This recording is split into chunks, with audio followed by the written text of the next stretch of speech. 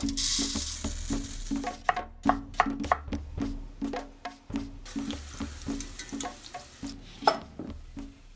one of us has our own favorite comfort food, that one food that you just want to tuck into on those cold wintry nights. Mine, interestingly enough, is Mejadra. It's a Middle Eastern rice and lentil dish that is served with fried onions, and it is so good. Most of us have not been exposed to Mejadra, but this is a dish that you're going to want to make. Not only is it super cheap to make, it is absolutely delicious, and I promise it will be one of your favorite meals. This recipe comes from probably my favorite chef of all time, Yotam Ottolenghi. I think he's not only a remarkable person, but a really remarkable chef. Now, his recipe from Mejadra is my favorite, and it's way more complicated than most. If you Google Mejadra and you look online, most of them are flavored solely with cumin. Now, Ottolenghi, of course, in his normal style, he flavors his with cumin seed, with coriander seed, allspice, cinnamon, turmeric, salt, pepper, and just a little bit of sugar to kind of offset the earthiness of those lentils. And so this is way more complicated than it needs to be. If you don't have all of these spices, use what you have, or if you just have cumin seeds or you want to make this super simple, cumin seeds is very, very traditional. So you can just omit the other spices and go for cumin. What you need for this dish is lentils, either brown or green. These are just marrow lentils. It's an Italian style, but any lentil that you can find in your store is fine for this dish. Black lentils and red lentils, stay away from those. Black are really firm and kind of have a bite, and the red ones will just cook into a creamy paste, so that's not what you want. But any sort of brown or green lentil works. And basmati rice. Basmati specifically, because this dish is so simple, you really need a flavorful aromatic rice. So my preference is a good Indian basmati. I know a lot of you like cooking with local ingredients or regional ingredients. I just I haven't had really good luck from California basmati. So I go for Indian. And onions. I have yellow and red only because that's what I have. So you can use any kind of onion you want. And this is a little besan flour. It's just a chickpea flour. It's ground up chickpeas. And I'm using that to make this dish gluten-free for those of you who don't do regular flour. But if you don't have chickpea flour, just use regular all-purpose flour. And it's not even really vital. It just gives a nice little coating on the onions when you fry them. And then some sort of high heat oil for frying the onions. And in this case, I'm using sunflower. So to get started, we're going to go ahead and rinse our lentils and put them in a pot that has a nice tight fitting lid. Cover them with about an inch of water, and we're going to cook them for 15 minutes, 12 to 15 minutes, just until they're firm tender. Firmer than you'd want to eat, but not falling apart.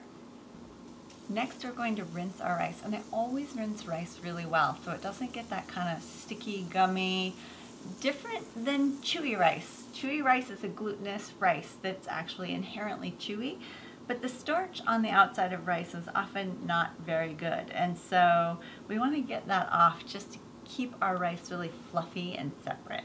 So while the lentils are doing their thing, we'll go ahead and slice up our onions.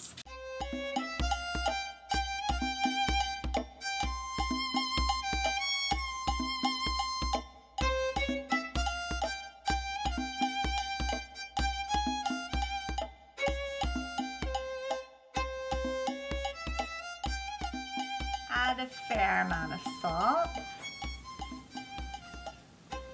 and our flour. Now just mix them up enough to coat them. We're going to actually cook this in batches because we want our onions to get really nice and brown and fry and not overcrowd our frying pan so that they just kind of stew in the oil. Now that my oil is up to temp, I'm going to go ahead and fry the onions, and I'm going to fry them in batches, so I'm only going to do a third at a time. My lentils are done. They're kind of poofy. They're a little bit firm in the middle, which is exactly what I want. Now this is really yummy lentil water, and we're going to want to keep this. So I'm going to drain the lentils, but I'm going to reserve the water to add back in to cook our rice with. Now when I'm frying my onions, I'll cook them for 5 to 7 minutes on high, but watch them because they'll burn in a nanosecond. And then when they start to get brown, just maybe like less than 25% of them start to get brown around the edge, then I'll turn my heat down to like medium high and finish frying them at that. While my onions are frying, I went ahead and just drained the lentils into a beaker because I want 1.5 cups of lentil water. If you have extra, just dump it out. You just want to make sure that you have the right ratio so that your rice doesn't get all soggy and squishy. So I've drained off all the extra oil and put my heat back over medium-low, and I'm going to go ahead and toast my seeds for just like a minute. And then we're going to add in the rice, a little bit of olive oil, the rest of our spices, saute it for just a couple minutes, add in the lentils, water, put a lid on it, and call it good.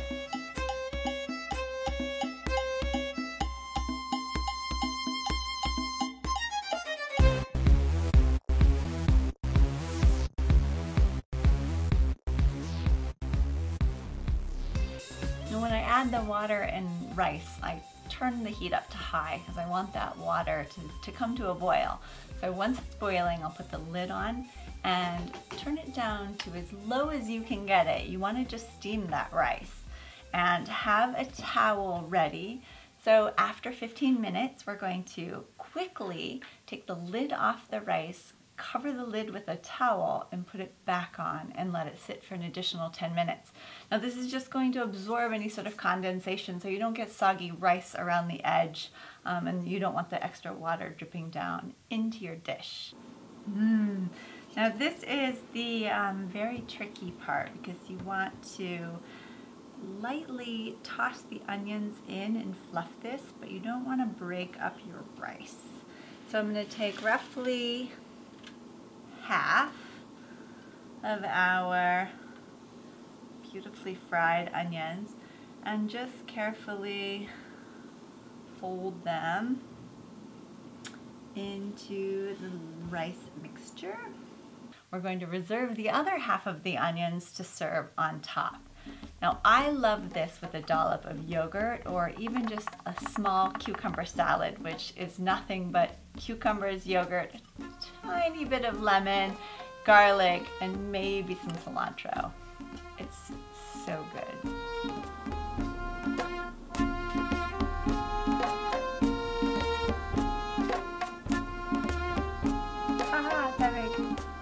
Such a mess.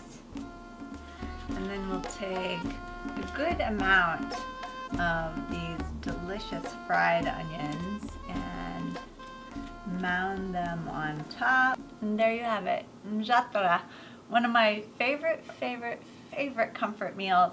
And I love this one warm. It's really delicious warm, but it's also super good room temperature. And it's a fantastic dish to take places, especially like big potlucks, because it's gluten-free, it's dairy-free, it's vegan. It's just one of those really delicious, kind of surprising dishes. It doesn't look super lovely and colorful and beautiful, but it more than makes up for it in flavor. I hope you enjoy it. If you've had Mejadra, leave me a comment below and let me know if you love it as much as I do.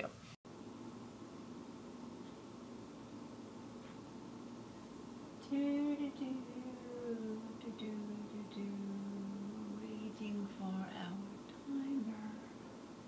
Waiting. 16, 15, 14, 13, 12, 11, 10, 9, 8, 7, 6, 5, 4,